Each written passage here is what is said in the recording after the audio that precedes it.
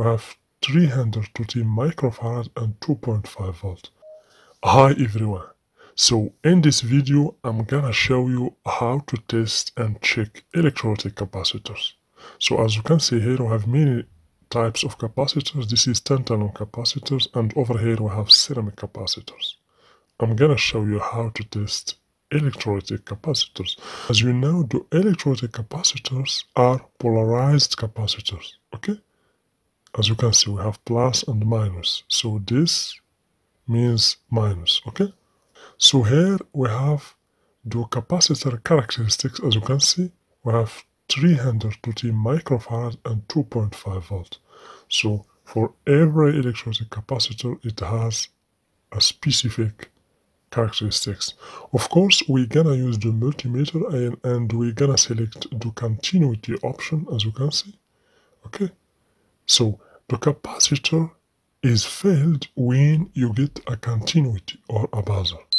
Okay, you should never get a continuity while testing an electrolytic capacitor. So let's check.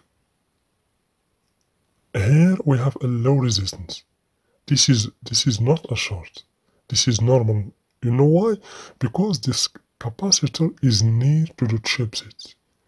So this capacitor is near to the chipset. This is the sound bridge or ICH. So the low resistance is the resistance of the chipset. So always pay attention. Always capacitors near to chipset and processor. When you get a low resistance, this is normal. Okay? But if you check another capacitor in any power supply, you can find a high resistance.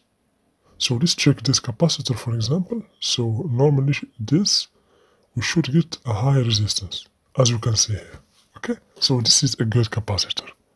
Okay, so here, as you can see, we have the CPU power supply where we have inductors and electrolytic capacitors. So this capacitor also, if we test it, we're gonna obtain a low resistance. As you can see, we have a low resistance in the multimeter. This is not a short. This is the resistance of the CPU. So if we remove the CPU, the resistance will be changed. So let's remove the CPU right now and check again the capacitors. Now we remove the CPU. So let's check the capacitor. Normally we should not get a low resistance. As you can see in the multimeter we get 1. The capacitor is good. Okay. Let's check this also. This is a good capacitor. But when we put back the CPU, as you can see, we get a low resistance. Okay. So this is normal. Here we have other kind of capacitors, of course.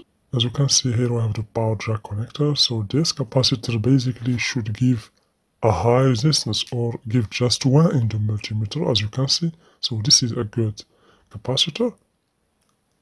Okay. Let's check the other one. Also good capacitor.